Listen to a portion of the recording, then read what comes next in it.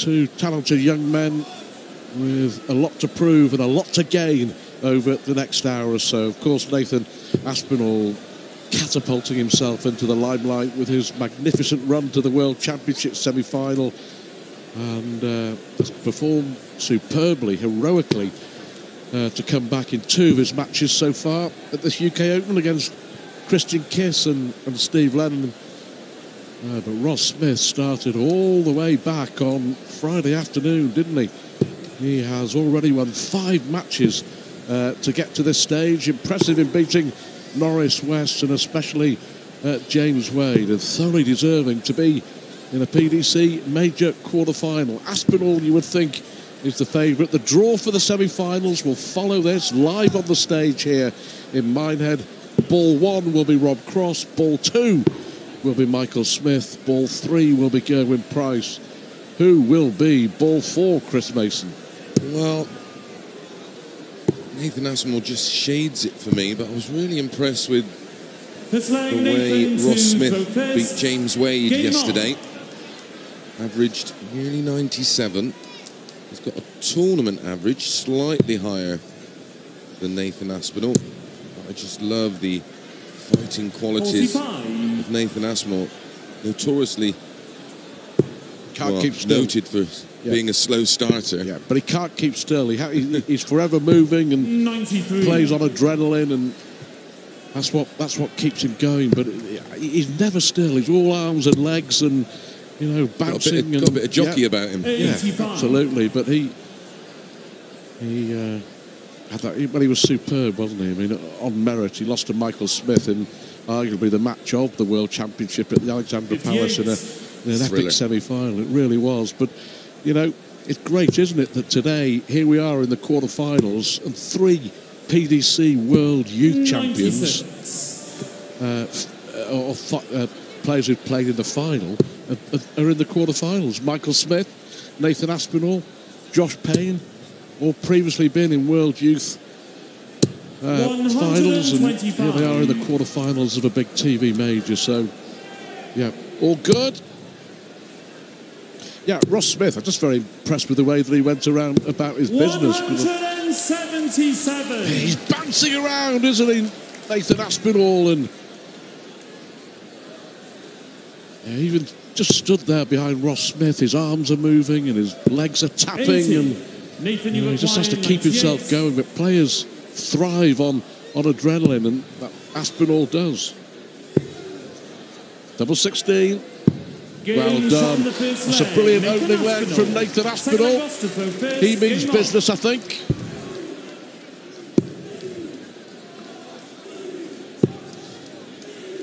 Yeah, but Smith was cool. And, no, he was calmness personified, wasn't he, against James Wade? He's been around a while as Ross. He's only 30 now, but I can remember back in 2011 he had a quarter-final run in Lakeside, and he threatened to really burst onto the scene. As he stated in an interview with Ned Boulting that he fell out of love with the game, but thankfully he's found the passion for the sport again, because he's super talented. Caught the flight, didn't it? Took the impetus off the dart. 58. Yeah, as you meant, he just walked away. Just didn't enjoy it. Just wasn't bothered about it anymore. So that was it. He performed really well on the Challenge Tour. I think he won 4 or 5 events on the Challenge Tour. And it looked like he was next in line, but he was certainly on the in the queue to take the step up to the official PDC Tour, but just had enough. They were his words. Just didn't enjoy it anymore. So that was it. I just stopped playing. When you fall out of love with the game, lovely ball for tops. There's a whistle there. Two very, very impressive opening legs. Yep. 15 darter. But easy wins against Alcidas and Madas Razma, but he came back against Christian Kist, won a deciding leg with a 12 darter against the darts to win Shows bottle. And he was 7-3 down, Aspinall, against Steve Lennon. Well, I was up there in stage 2 watching that one, and I walked out at 7-3, and I thought, well, that's that then. And I got called back up there to interview with the winner, and I was expecting it to be Steve Lennon, and Aspinall was waiting there with a great big smile on his face, and rightly so.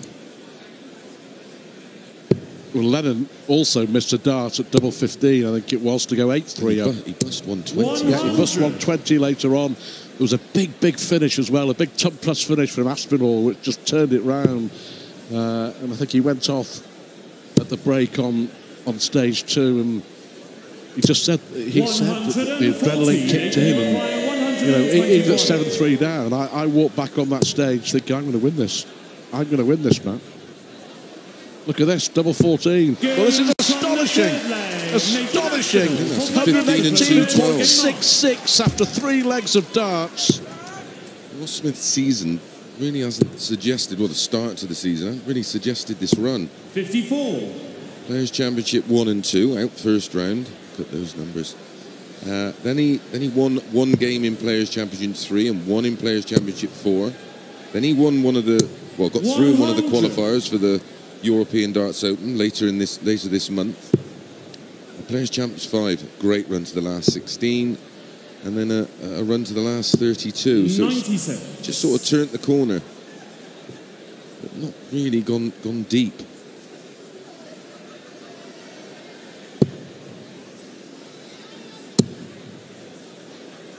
Darts sits up so invitingly. Well, it changed his life. I mean, Nathan Aspinall's words, he said, not just financially, but as far as, the personal life and his darting career is concerned, his run at the Alexandra Palace has changed his life in every way, shape and form. And whatever happens today, the rest of today, he's now in the world top 32 for the very first time. We'll see him in Nottingham, won't we, in a couple of weeks' time as a Premier League contender. He really is living the dream, and well, as a player, Stu, you all have confidence. You all sort of play some good stuff, maybe in the floor events or in local tournaments or even league and Super League, etc. But the actual having the genuine confidence when you've done it, you've been there, you've been on stage, you've battled back, you've produced big averages and big finishes at key moments. You take that with you. He's been a slow burner as well. Yes. He had been around for a while. He's played in a World Youth Final. 121. He's 27 years of age, so he's been trying to crack the big time for a fair while, but he's had that eureka moment, hasn't he? Look at this, 170, 145. But what I will say, year on year, they've been small improvements which have culminated in what we've seen from him in the last Well, we may see Smith here, I was going to say go for the ball, but instead he'll go for double 6, and he sneaks it in the corner. He sneaks it in the corner. That was in off the post, wasn't it? It may have been in off both posts and across the goal line and trickling in, but they all count. Well done. Good finish, Ross Smith. 58.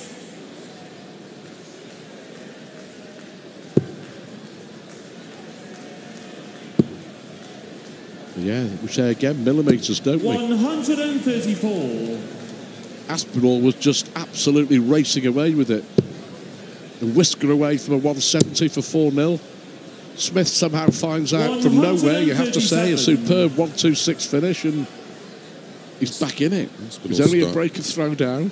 Aspinall's start to the season has been a little bit more impressive. He qualified for the German Darts Championship, which would be at the end of March. But a couple of quarterfinals and a semi-final at Players' Championship 6 has indicated that he's continued that fabulous form you speak of, Stu, from the World Championships run to the semi.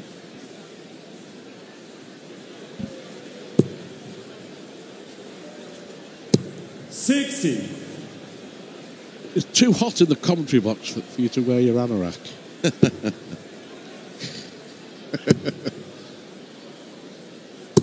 95. Okay, I remember that one. We love you. You know that.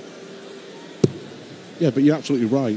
But it's that the alley pally, and he wasn't far away. Michael Smith was magnificent and had to beat him in the semi-final, but everything just clicked. That eureka moment, I could play this at the very highest level, and he is.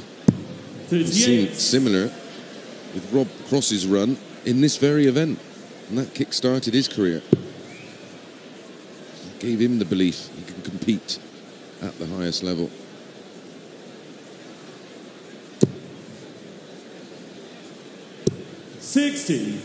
Nathan, you require 40. So for 4-1, total control of the last quarter-final.